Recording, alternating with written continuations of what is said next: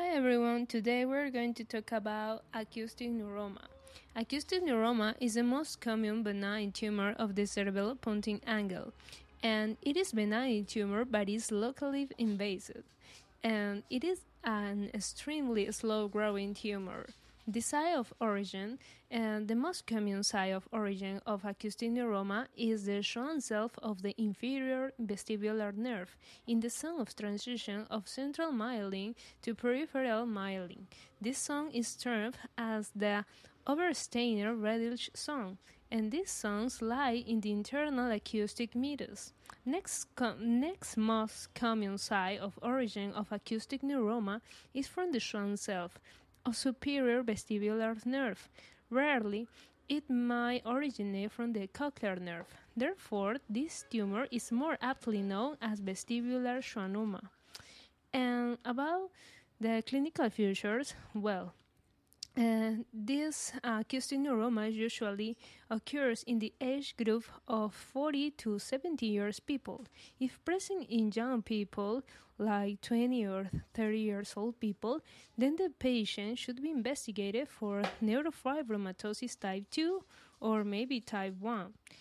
And since this tumor arises in the internal acoustic meatus, initial symptoms are because of the compression of the adjacent nerve and vessels in the internal acoustic meatus. Later, when the tumor grows into the cerebellopontine angle, symptoms arise because of compression of these structures. Accordingly, several stages are described during the progressive growth of tumor. The first one is the autologic stage. In this stage, the symptoms occurs because of the compression of these nerves and vessels. And the cochlear nerve compression symptoms are unilateral sensorineural hearing loss and tinnitus. And rarely the patient can present with sudden hearing loss. And if there is sudden increase in size of tumors due to hemorrhage or cystic enlargement, another one is the vestibular nerve compression symptoms. Compression and destruction of the vestibular nerve usually doesn't cause severe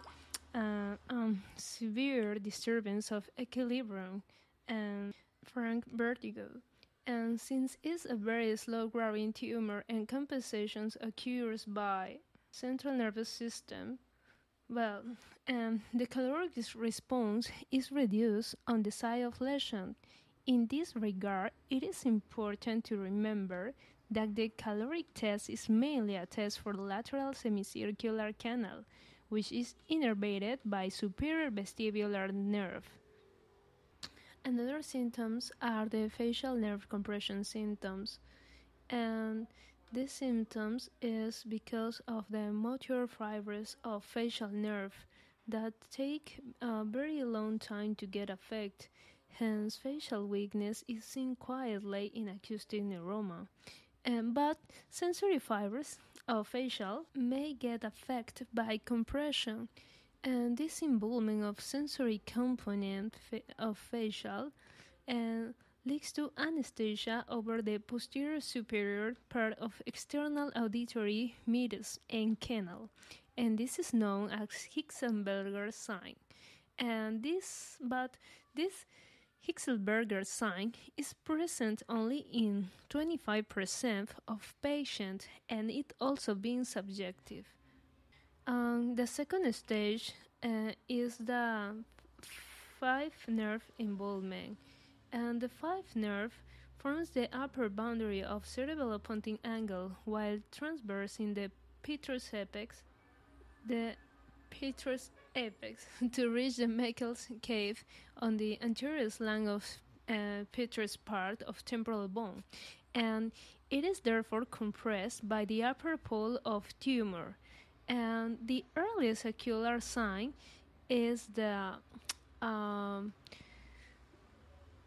loss of corneal reflex, and this is most common and more important than the Hickselberger sign.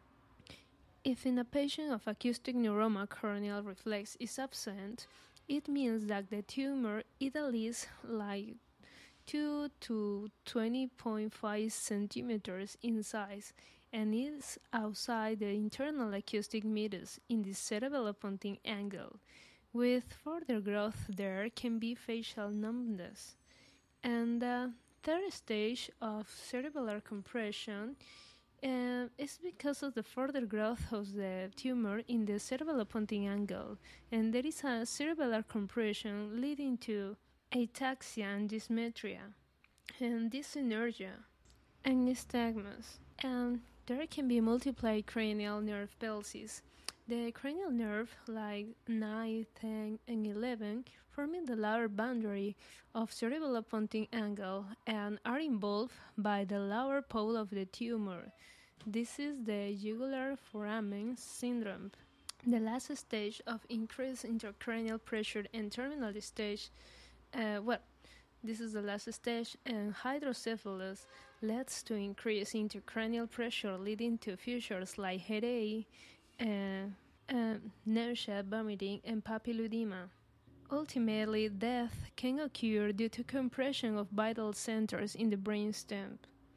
And in the investigation of this acoustic neuroma, there is the Rene test that is positive, the Weber test that is towards normal side, and PTA shows insuneural hearing loss, and tone decay is more than 30 dB.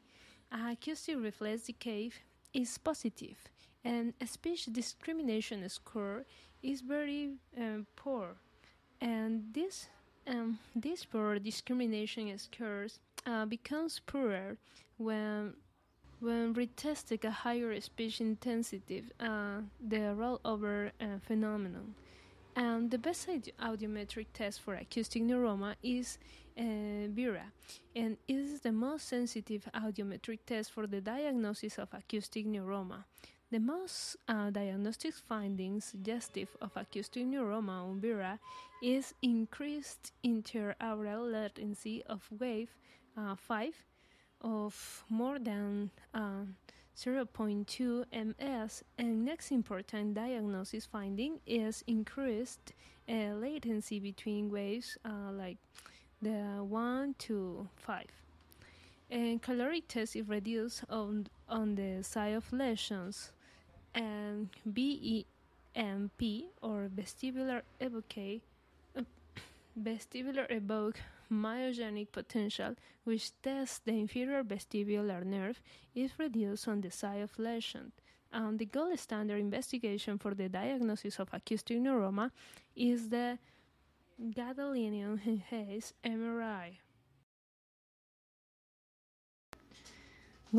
The management of acoustic neuroma is by following modalities. The first one is the surgical excision, the second one is the radiation or gamma knife, and the third one is the observation.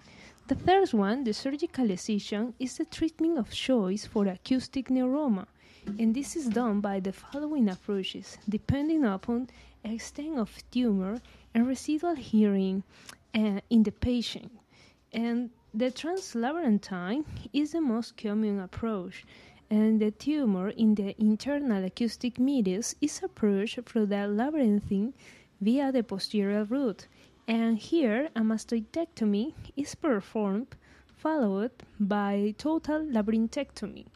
And another one is the suboccipital and retrosigmoid, and here the cerebellopontine angle is approached through the posterior cranial fossa for tumor resection. Another one is the combined translabyrinthine and suboccipital approach. Another one is the middle cranial fossa approach. And here the internal acoustic meatus is approached through the middle cranial fossa by making a craniotomy at the temple without doing labyrinthectomy.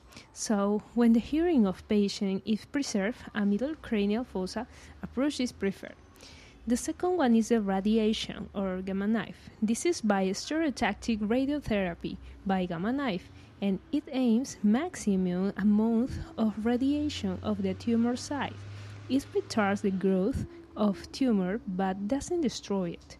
Hence, it can be used for small tumors in elderly or medically infirm patients where clinically important tumor growth has been documented. And the last one is the observation, it being a benign and extremely slow-growing tumor. If the patient is more than 65 years old and the tumor is very small in size, a wait and watch policy with close observation by yearly MRI should be followed. It can be used for small tumors in elderly or medically infirm patients. And so that is all for this podcast. Thank you.